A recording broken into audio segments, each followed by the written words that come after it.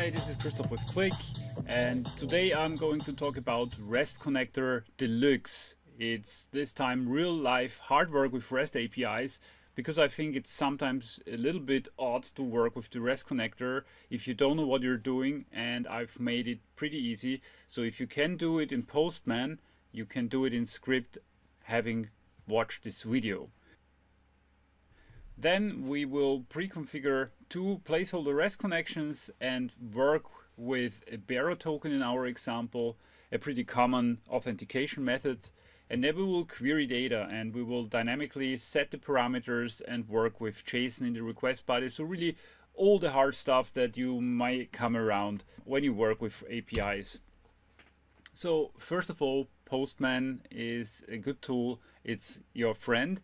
So get it free from getpostman.com and try out the APIs first according to the supplier's description, which is often provided in a Swagger documentation. So first what you would do is create a new collection for your project. I already have mine, and then start creating your requests. I'm starting off here with a request against an authentication endpoint. I have to provide some username, password, and as I send it, I'll get a response back. Once you have this response, click Save here and Save Example. So 2 times save. Now you can close the window that has just been created. And what we got here, by the way, is the access token for the subsequent requests. So when we do a simple GET request in the next one, actually I have to go to authentication, paste the bearer token here, click preview request. Now it put that into a specific syntax. It's bearer plus the token. I'm sending the request and I'm saving the result. Also save the example. So close this, and now you can also see, coming back to that page, that you have one example saved. We have that also here. And the third request, and this is really a little bit more complicated one, I have to provide something in the body of the post request as well as the header, and the same thing here with the bearer token and stuff. So also this is sent, waits for an answer, save it, save the example. Why am I saving the examples? It's because we are going to mock them now.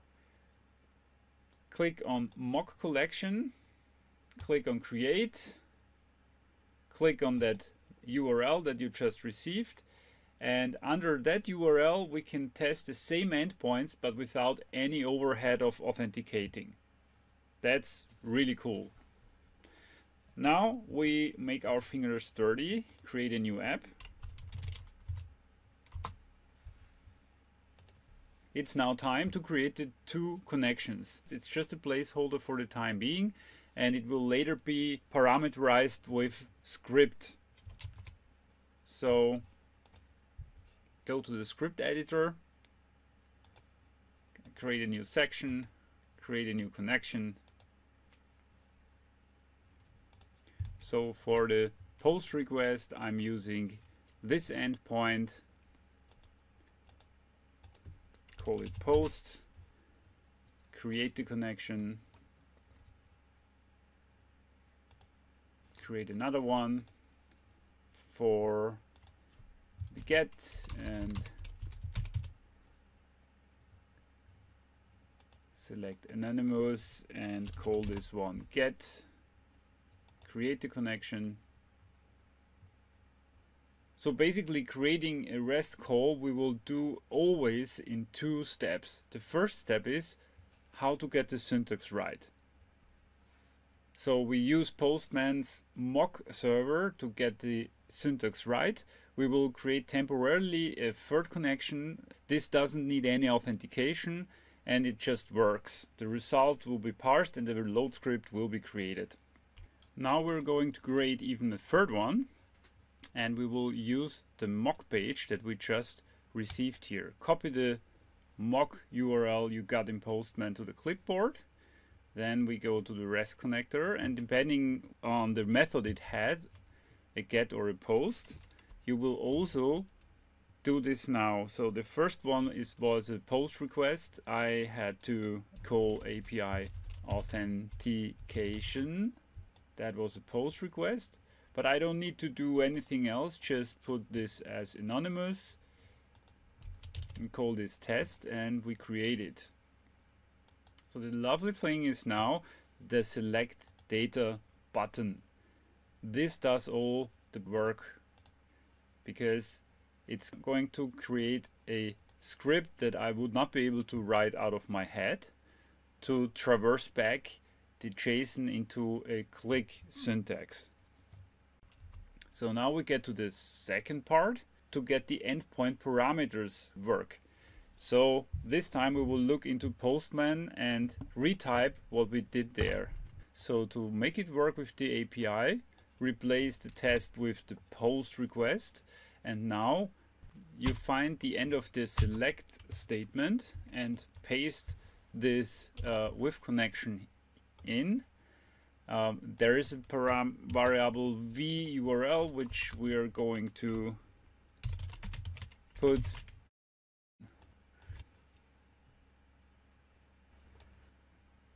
actually that was our first request. That is the base URL of the API. And then the endpoint we called was API authentication, and you can either provide query strings in a nice syntax or in a simple syntax and get this over. And we don't need anything else here, so let's remove the rest and try it. So it returned two tables to us, the mandate list and the root object, and all I look at the moment is the token in the root object. So let's get the token back with a peek command. Once I have that, I can also drop the other two tables. Try this once again. Here is my token that I want to present in the next request. So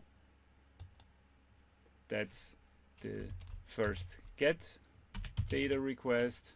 Again, the same principle as before. We will do this in two steps. Number one, get the syntax right. We added this connection here. Instead of calling that API, we will, for the time being, just get the mock page, and it's this time a get request. So save it. It's very simple. It has only one object here with IDs and names, and now we have to make it work with the real URI. Part 2, get the connection parameters, and again find the end of the SQL statement, put in what needs to be put in, API buildings. Now we have to provide actually the bearer token. So everything that is written under headers here needs to be retyped in the script. And where it reads authentication, you put in bearer and the token, which we meanwhile have in a variable because we set it into this variable on the page before. Replace the test with the get request.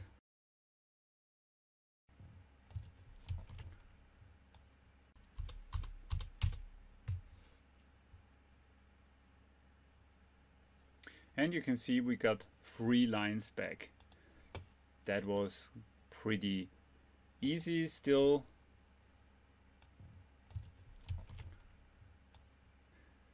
So the next example, and this is my last one for today, is a post request where we also have to provide a body. Still, same principle. Remember what we said. Part 1, get the syntax right using the mock page. So again, I'm going to edit my test request. This time it's going to be a post request, and we will simulate this one where we say API bookings, put this here, save the request, then select the data. We want to get the script, and here we can see a more complex JSON tree returned to us. So the script we will get now is a little bit longer. It has multiple branches. And now we go to part 2, replace and parameterize your request. So put this in, remove the first connection, search for the end of the select statement, and replace it with connection. So the base URI, this time we go to API/bookings. And now we have multiple things to copy paste. Page size 1000 as query strings. When it goes to header, we have that part with the bearer and token. We do have the content type.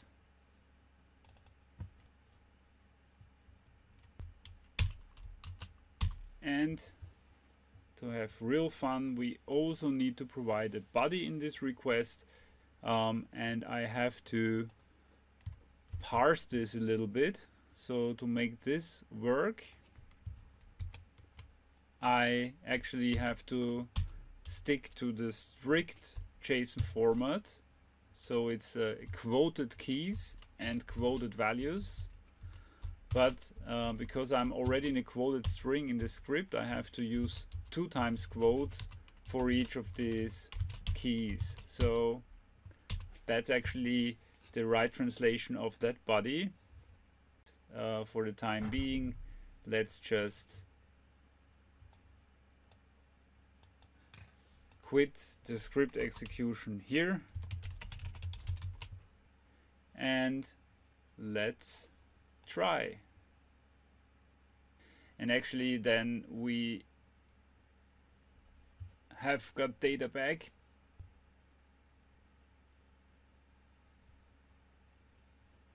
And you can see Qlik actually converts a JSON tree into a tabular structure with a root element. And if I look at the root element, I notice one more thing. There are date and time fields that are coming back as a text. So I want them to be a timestamp field in Qlik. And I have to massage the script a little bit. So working with the date field, when the field comes back in an ISO date format, there are 2 parts that I have to parse. The left 10 characters and then the next 6 characters starting after position 12. So there are 2 formulas, left and mid, which will get that part for me. And then I have to tell how to interpret this. So with a date hash and a time hash function. So that load statement here is really a standard load statement, and you can do everything you learned in Qlik script courses. I'm getting that date format right, so it's going to be a date time field, and it's also formatted in timestamp as I provided in the beginning of the section. So you will notice timestamp format is defined here, and in this case it's going to return a US format for me. I also would like to get the subdimensions created. There is also a code snippet for this. Let's call this the auto calendar function, and with that command I will get the free date field that I have and apply the auto calendar on it. So I will get all the subdimensions like year, year, month, week, etc., etc. Take out that exit script.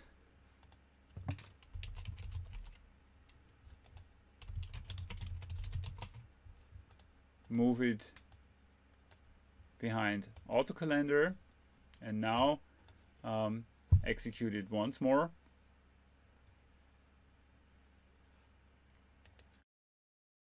Now I'm in the creative part, and you see these are all proper date time fields, so I can use a year, month, and I can start working with that data as you would with any other data. Right, before I close, a couple of announcements. On the 14th of June in Vienna there will be a charity event for my African projects by WisiHope, and I will be at Connections between May the 13th and May 17th in Dallas. So that is really a great event for all Qlik customers, developers, partners to see firsthand what's coming next, and hopefully I see you there as well. With that, have fun with Qlik products. See you in the next video.